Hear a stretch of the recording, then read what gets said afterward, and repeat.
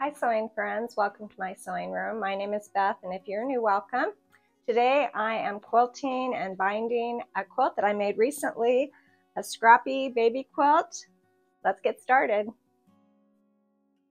The first thing I had to do after finishing my quilt top was find a backing in my stash. I was hoping I could find something to go with this quilt, and I just love this fabric, and it was the perfect size. It's an older fabric. When I looked it up and tried to find where it could be purchased or what year it was made, I could not find anything. But there was the information on the salvage, and this is what I'll be using on the back. And then I used some leftover batting that I had, and it wasn't quite big enough, so I am piecing two large pieces together for this baby quilt. I had to pull out my older machine that has zigzag. The machine I use every day does not have zigzag, so when I do a zigzag stitch I have to pull out another machine, and it took me a minute to get the right stitch. I wanted a big stitch and I wanted a big zigzag stitch, and once I got that settled, this took no time at all to patch these two pieces together.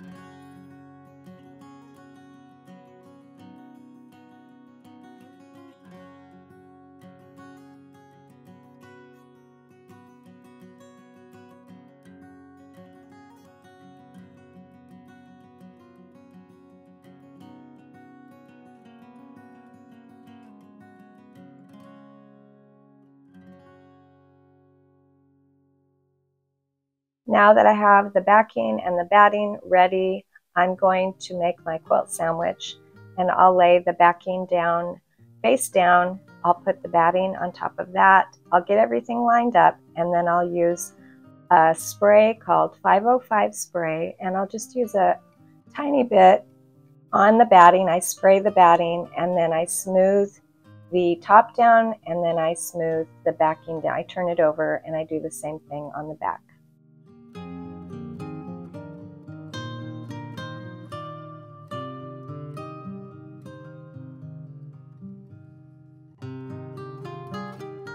And now I'm ready to quilt my baby quilt, and I've decided that I'm going to use a straight stitch.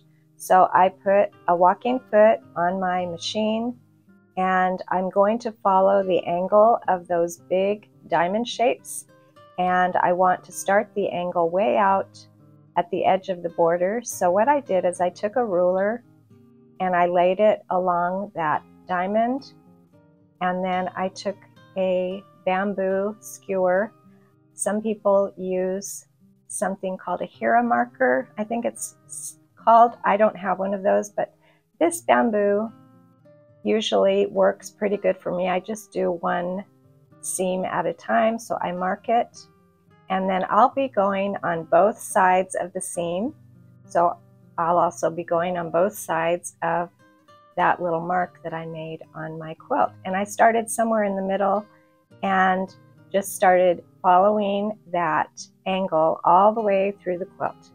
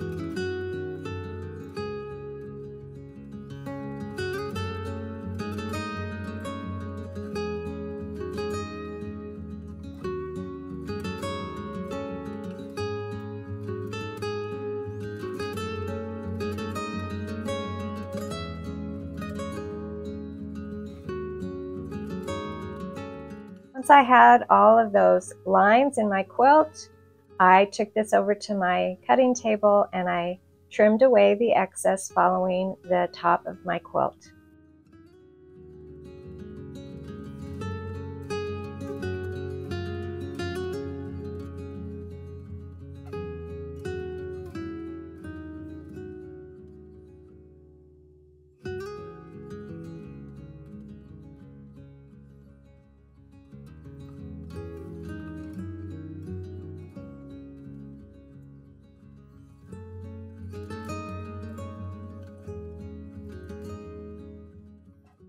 I found this beautiful red polka dot in my stash, and this is what I'll be using for the binding. I'll cut all the strips 2.5 inches wide, the width of the fabric.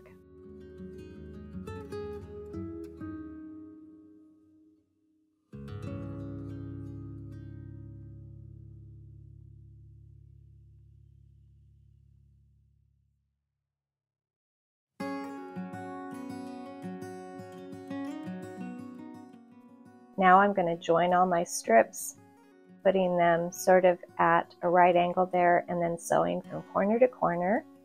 I'll trim away that triangle that's extra there, and I will make this into a really long binding strip, and then I'll press it in half so that I can attach it to my quilt.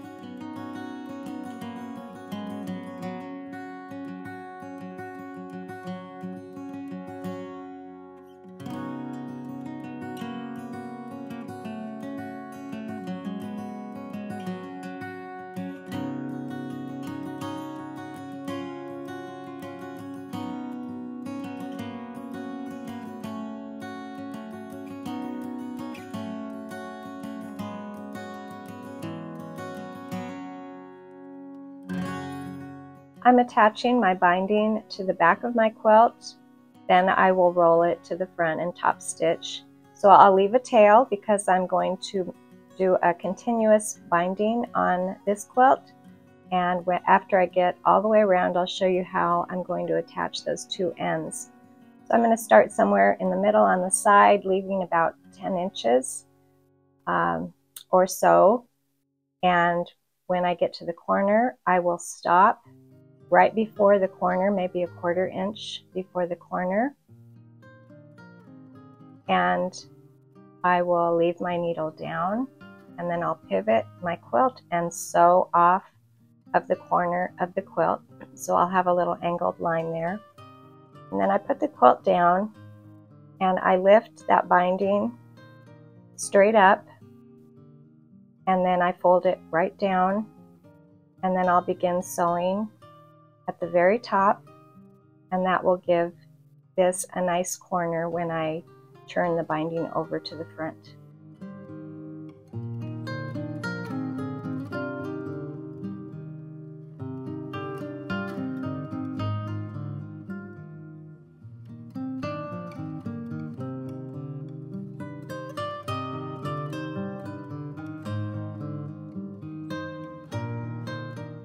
So I'm done sewing all the way around, and I left an opening, and I'll fold that left side of the binding, and I'll cut the right side right on the fold, and I need to have at least 2.5 inches left over there on the left. I have more than that, you can see, and I'll use that extra piece to measure. It should be 2.5 inches, and then I will cut a little bit off right there, and so my binding should be exactly 2.5 inches longer all the way around, and whatever size binding you use, that's the size that you cut.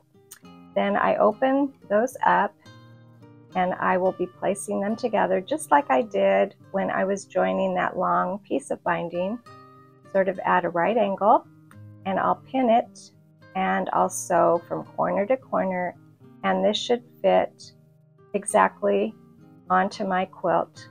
And I always double check after sewing that seam.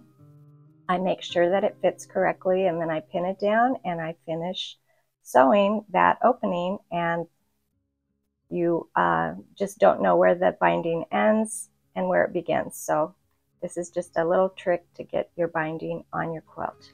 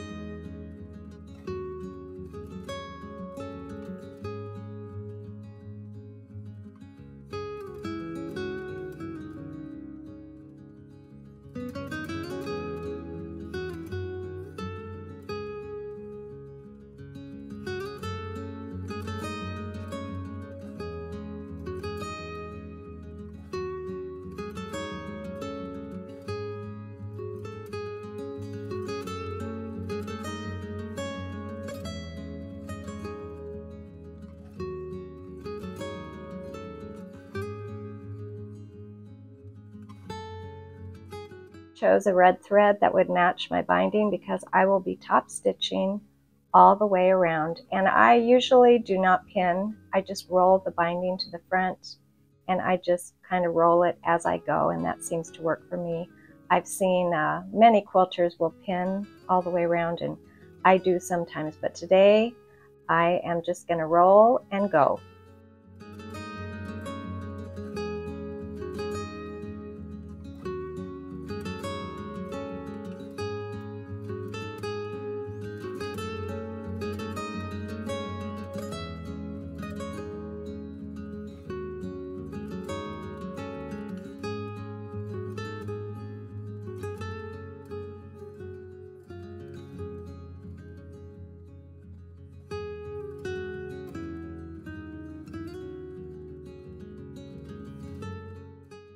This is such a beautiful quilt. I can't wait to give it to the new mom.